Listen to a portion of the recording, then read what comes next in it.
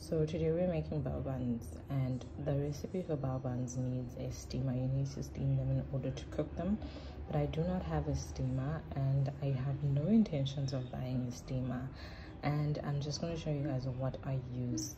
So this is a big pot, and at the bottom I've got a small bowl, and then on top of that, this is the thing that comes with the pots that you use to put on a hot pot, like so that it doesn't burn your surfaces.